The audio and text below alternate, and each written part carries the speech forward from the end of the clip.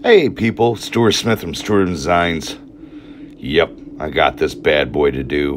We're going to turn it into the Day of the Dead taco truck. Tacos! Yep. So we're at Roberto's and Stephanie's house looking at it, and now she is in the studio. And it's cold out, so we got multiple heaters going.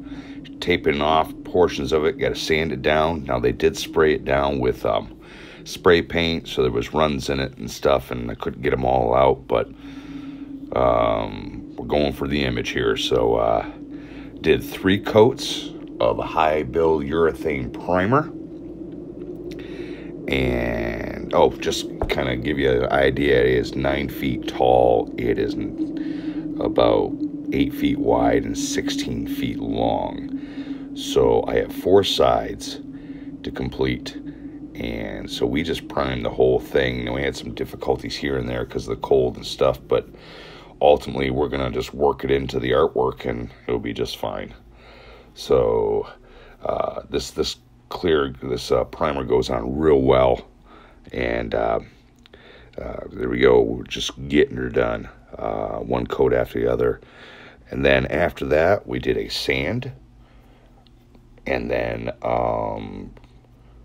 3 coats of black with some pearl blue on the bottom, and then on the other side, which is basically this one right here, where there's no cutouts, there's no windows, no nothing, where some of the main artwork's going to go. We're just going to conquer all over the place on this. Roberto has made certain requests, and I will try to succumb to his wishes. But mainly I've been given carte blanche to really conquer on it. So I really appreciate you guys coming on board. Like, subscribe.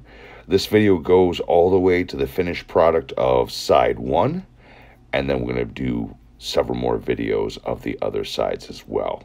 Thanks for coming on board, people. Oh, and by the way, I am using Crossfire paint from Napa. It is a base automotive paint.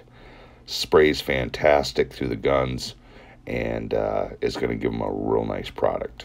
Thanks for coming on board, people. We'll see you on the next video.